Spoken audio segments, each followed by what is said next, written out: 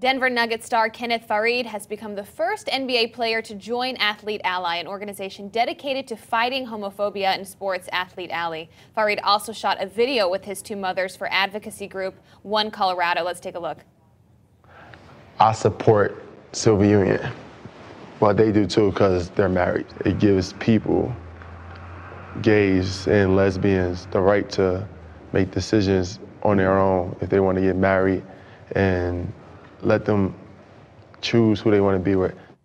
He hopes his involvement in One Colorado and Athlete Ally will raise awareness of gay rights in professional sports. You know, Athlete Ally was formed in January of 2011, and over the past couple months, we've been fortunate enough to have a number of professional athletes who have joined on to speak out, and Faried is the latest among them.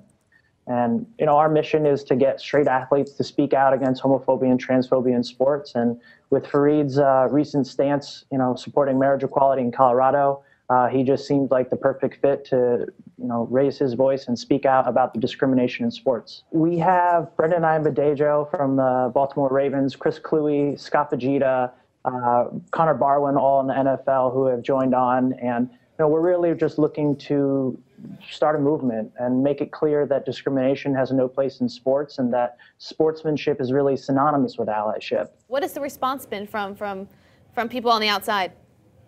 It's been amazing. I mean, I think when you boil it down to being about respect and about how we treat one another, people understand that. The motto of Athlete Ally is victory through unity. We really center our efforts on the idea that we're going to be the most successful athletic community when we are the most united, and any amount of homophobic or transphobic or sexist language in some way divides us. And we've had a really positive impact, positive reception. You know, I've been brought into over 40 universities in the last year to talk to coaches and athletes specifically about these issues. So the athletic community is ready, and I'm just happy to be a part of this movement.